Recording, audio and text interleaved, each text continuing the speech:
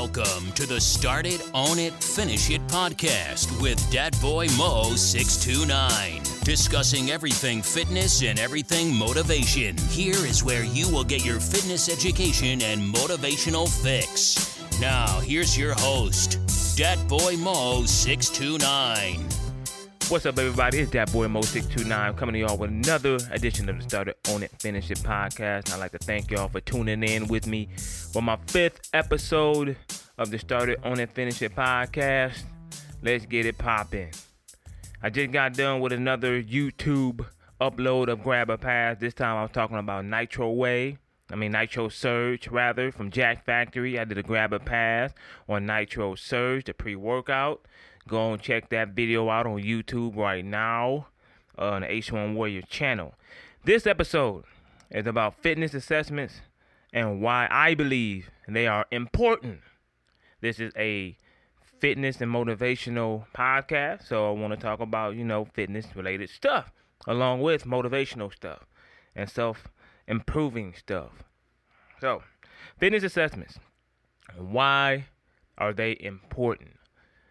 In the world of social media, you see a lot of, especially on Instagram. I like Instagram a lot, but I'm not a real big fan of Instagram because Instagram to me is like it's a short clip of fake reality, and there's a lot of stuff going on Instagram that turns me off on Instagram, and I see it more and more often. But I'm on Instagram so I can stay close to my base, so I can stay close to my audience. You know what I'm saying? So my audience can see what I got going on, I can see what they got going on, and we had built a kind of like a camaraderie, so to speak.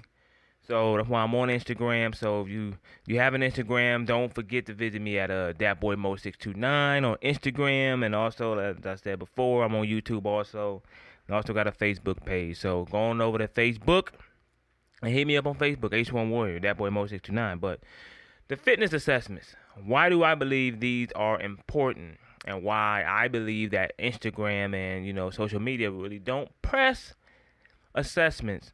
You see a lot of influencers out there that be doing a little workouts, that offer coaching and stuff like that, but they don't really stress assessing clients on the profiles, on their pages, or anything like that. I'm not sure if they do it. I'm not sure if they don't. I'm just going by what I see. So what I want to say, man, pretty much is that the fitness assessments are important for clients who are deconditioned. And what that means is you are not in shape somewhere in your body to do certain workouts. Like you believe, everybody says, do squats to build muscle, do squats to burn fat, do squats to build your core. But it doesn't say anything about people who can't do squats. You'll never know. They probably had knee replacement surgery. They probably had lower back surgery where they can't do squats. So this is the importance of assessments, right? There are people out there, such as myself, such as everybody else out there, that are unaware of their weaknesses before working out. Like if you haven't worked out ever or worked out in a long time, let's just say you haven't worked out in 2 years. You haven't worked out in 2 years, and let's just say you haven't worked out in 2 whole years, but you used to work out avidly. So you think in your mind you still got it from 2 years ago. You don't. You don't know what happened. You could have had a baby. You could have got a job, or the job changed to where you're doing construction, or you're a waiter, or you're an accountant sitting on your butt more, or you're a cashier standing up more. You just don't know what type of condition change along with not working out change over those 2 years. So getting a fitness assessment will be able to tell you, along with your trainer, what body parts, what muscles are weakened or have been weakened, right?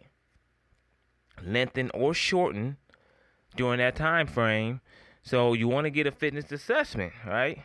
And fitness assessment help prevent injury, right? By putting the client on the correct regimen aligned with their goals, right? So if you are on a regimen that are aligned with your goals, but you have not been assessed, you could be doing more harm than good, because you may have, tendinitis in the elbow, but I'm telling you to do push-ups, right? I'm telling you not to stretch out your elbow flexors. You know what I'm saying? So at the end of the day, you need to get assessed. Once again, marathon runners don't want to be in a program where all they doing is powerlifting, right? They don't want to do powerlifting moves. They want to do high rep stabilization and endurance moves so they can run marathons. Sprinters, they don't need all that endurance. If you're a sprinter, all you need pretty much is to increase your speed. You need to increase your speed. Your endurance level, right, will help, but you need to increase your speed. So they need to be assessed. Quarterbacks, they need a different workout regimen than defensive ends and wide receivers and running backs and punters and kickers and vice versa. You got bodybuilding, and one of the misconceptions about Instagram, right? So this is like an Instagram brand, I guess you want to say, is and especially when you talk about fitness, it's like bodybuilding is the go-to fitness regimen. That's it. If you're not a bodybuilder, you ain't lifting. If you're not a bodybuilder, you ain't in shape. If you're not a bodybuilder, then your workout don't count. But everybody don't understand is that everybody don't want to be a bodybuilder. Now, how do I train, right? I don't train as a bodybuilder, but I train like similar to the bodybuilding training split, so to speak. So, my main goal is maximal strength and hypertrophy. That's phase 3 and 4 in the OPT module for NASM, which is my certification goal right there. So hypertrophy and maximal strength are the two phases that I work in. That's building muscle and building my strength, right? Because I want to be toned and I want to be strong, right? So those are the two phases that I'm working in. Now, hypertrophy and maximal strength falls in line with the bodybuilding scope because those are my goals. But if there's a woman out there that don't want to have hypertrophy or maximal strength, she just want to improve her endurance and her stabilization, right? I won't put her on a program to build muscle. I won't put her on a program to build strength. I will put her on a program to build her balance, to build her stabilization up so she can, have endurance. She can do planks for 2-3 minutes, right? So she can do one-legged squat exercise, stuff like that. I'll put her on squats if she passed the assessment. There are many other leg exercises out there for you if you can't pass the squat assessment. People with shoulder injuries, they can't do certain exercises that bodybuilders do. But you won't know that you have a shoulder injury or shoulder tightness or shoulder anything, inhibition, limits to your shoulders, unless I put you through assessments. Like if you have a shoulder injury, I'm not going to put you on let's just say a push-up assessment. I may put you on a pull assessment. I may put you on an overhead squat assessment because guess what? You're not using your shoulders. So if your arm fall forward or anything like that, or you got upper cross syndrome, anything like that, I'll be able to determine that you have those issues and put you on a correct regimen or stretch, foam roll stretch, trigger point therapy, whatever it is to get those knots out that help strengthen up those body parts. Obese people, pregnant women, skinny people need different assessments. A pregnant woman, right, I'm not going to put her on an exercise such as planks because she's laying on her stomach, right, because of her condition. Obese people, they're more so, if they can't do squats, then you put them on like a different assessment for like maybe cardiorespiratory assessment, stuff like that, right? The thing you really want to think about when you talk about assessments is that assessments, if I can give an analogy here, assessments can be seen like a pre-inspection to your vehicle. You want to know what on your car needs to be fixed or is out of order or going bad, so to speak. You just want an inspection on your car. So in order to get an inspection for the mechanic to actually work on your vehicle, they have to inspect it, right?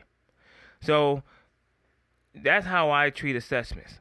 You want to know what to work on, and you want to know where, right, the weakness is at to improve the vehicle, aka your own body. So if you are out there and you get a fitness coach that's not certified or anything like that, I'm not saying that. Now, me personally, only reason I got certified is so I have more education in dealing with different people in the community, different types of people in the community. A lot of people that I dealt with before were female, that wasn't bodybuilders, that was just trying to lose weight. So me putting them on, bodybuilder workouts, what I knew, right, was the only thing I knew when I tried to get them in shape. Hey, I want you to do X amount of cardio per day, per minute, 30 minutes a day, 5 days a week, and I want to put you on a 1,500 calorie diet. So that's what's going to happen. I'm going to get you, about 1 gram of protein per body weight. You weigh about 180, so I want you to get in 180 grams of protein, very low carb, very low fat. Bam. I did. And I want you to work out with weights for a half hour, and I want you to work out on a treadmill, on the stair climber for a half hour. You lose weight. You will lose weight with that. I'm not going to lie. You will lose weight with that. But is that the right program for that person? You see what I'm saying? You got to build a program when you add true quality as a fitness trainer or fitness coach. All right? When you add quality and customer service to your program, I'm close as fuck to the mic, but to your program, you need to add quality.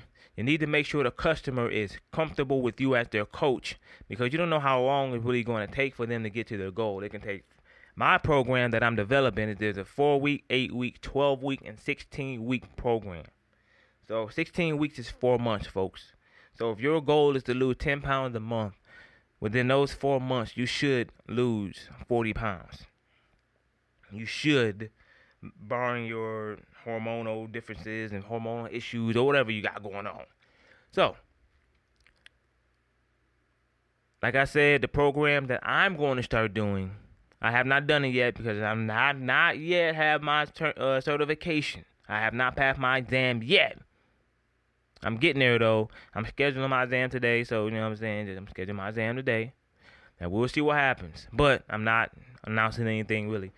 But my program, because of all the education that I'm getting and all the new exercises that I'm getting, all the foods that I'm learning that people should eat, all the types of everything else, trigger point therapy, massage therapy, foam roll techniques that I'm learning, right? The programs that I'm going to have on my website, h1warrior.com, when it gets up and running, which will be within the next month or so, is a 4-week program, an 8-week program, which is 2 months, a 12-week program, which is 3 months, and a 16-week program, which is 4 months. Prices are to be determined, but I want to provide quality to my customer core so they have the confidence in me that I will get them to the destination they want to get to. There'll be weekly check-ins, there will be photos, there will be video assessments, all that stuff. I'm not giving you all my secrets right now. So, fitness assessments in the fitness industry is very, very, very important. You just don't know what kind of injuries that you truly have, what kind of tightness you have, what kind of lengthened and shortened muscle that you have. The shortened muscles, the lengthened muscles, right? It's an imbalance of your muscles right there because both are not congruent and both are not equally working functionally. So, that boy Mo629 with another edition of the Started, Own It, Finish podcast. Thank you for tuning in for my 5th episode. Stay tuned for the next one. See you when I see you. Peace. You've been listening to the Start It, Own It, Finish It podcast. Be sure to subscribe to receive new episodes. Link up with Dat Boy Mo629 on Instagram, Facebook, and YouTube. Or visit him at ace1warrior.com. Until next time, start it, own it, finish it.